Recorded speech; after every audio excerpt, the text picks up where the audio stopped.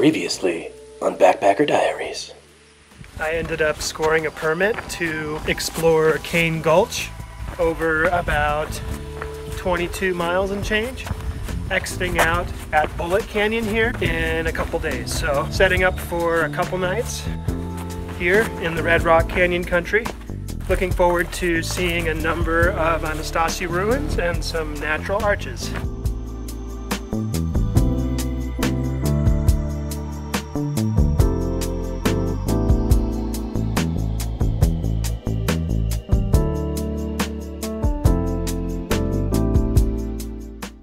Today is October 23rd, 2017. Just below the junction with Toddy Canyon here in Grand Gulch. Underneath this fairly deep alcove, we come to our next ruin.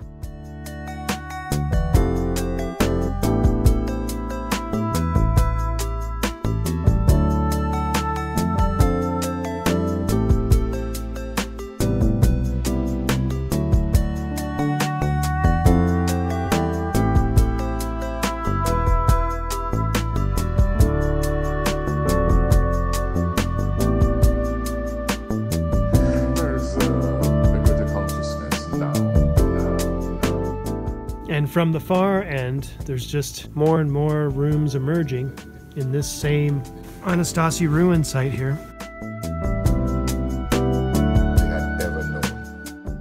With a couple of them up top.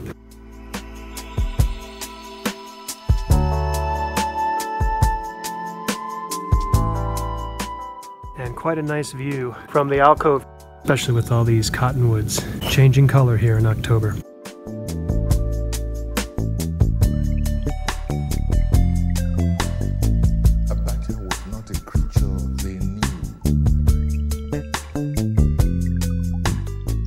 In Grand Gulch here, coming around the next bend brings us to the next set of Anasazi ruins.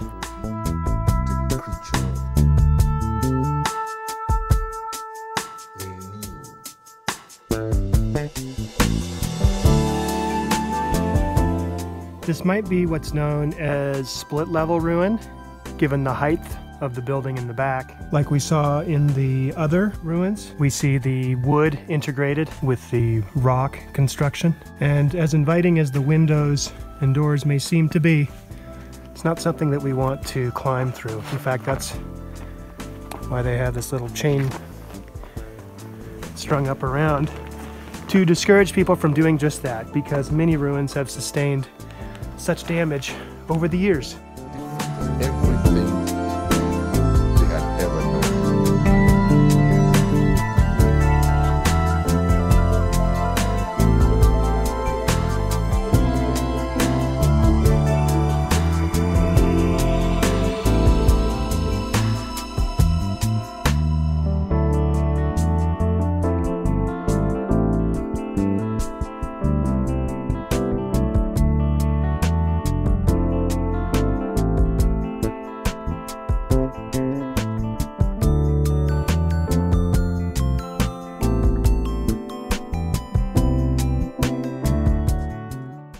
Around the next bend, another Anasazi ruin. Mostly intact from what I can see here, with another neighboring ruin pretty much in shambles at this point.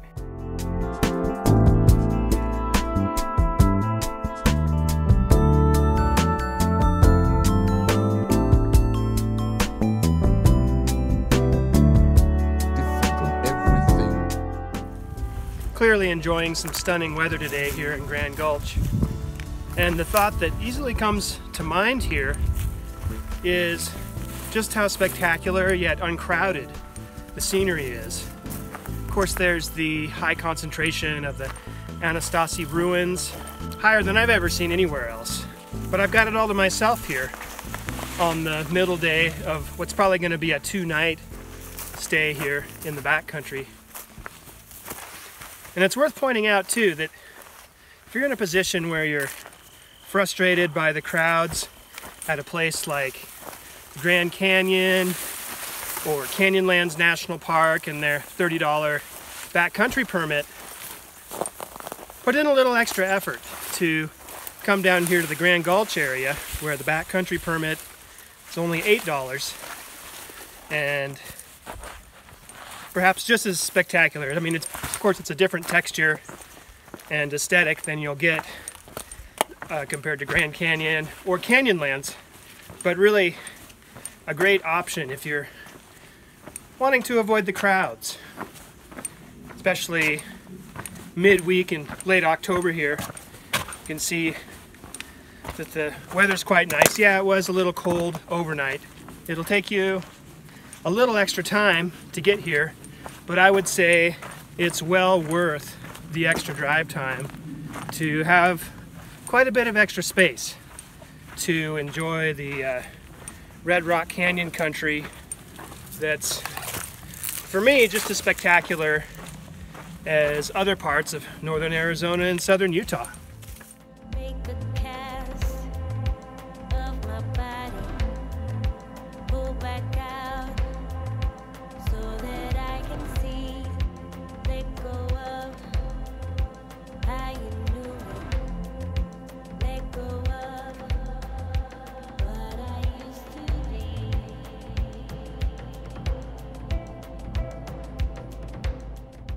This particular scene here in Grand Gulch has just a ton of fragmented ruins.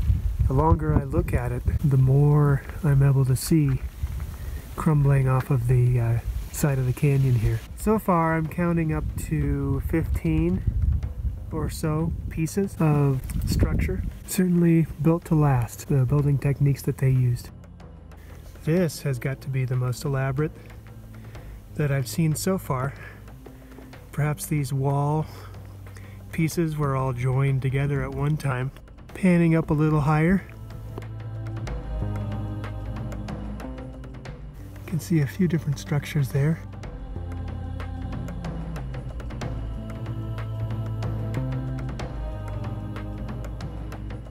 And another wall lower down above the alcove. And yet another ruin that I didn't see until coming up and getting a closer look. It's this little guy.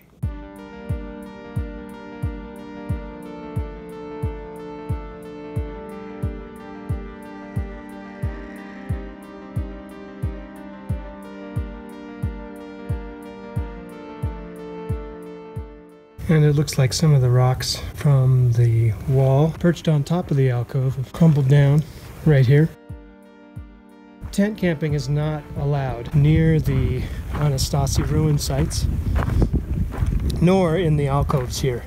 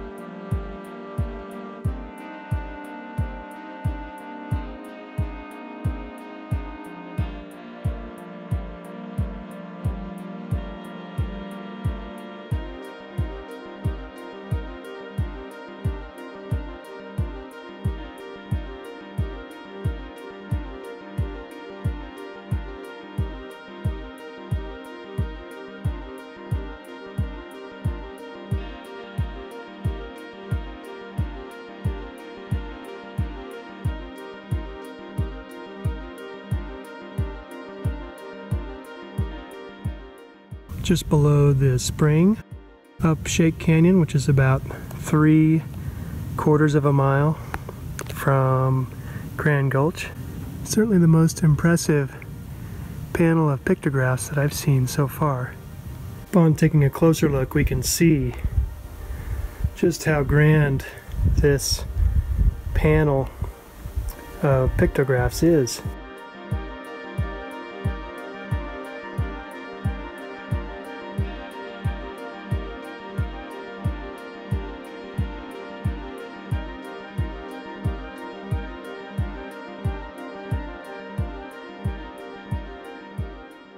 It's amazing how long the paint has lasted, at least 700 years between the sort of maroon paint and the black paint that we see here. I don't know that modern paint is even built to last that long.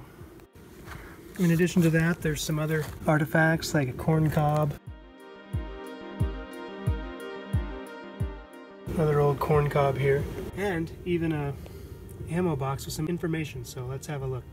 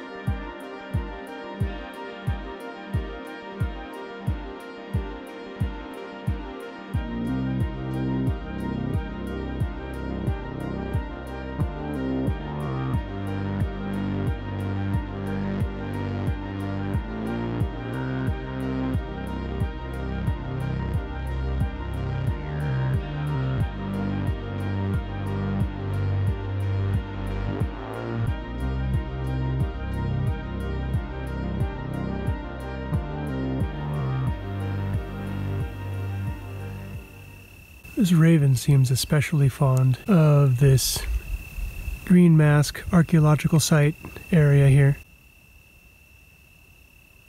Pretty special. Definitely has a sacred feeling to it. Not really knowing much about pictographs and petroglyphs. Look forward to reviewing the material that was contained in the ammo info box on the site there. Beautiful crescent moon out tonight here at the junction of Grand Gulch and Shakes Canyon, and a bat to keep me company as well.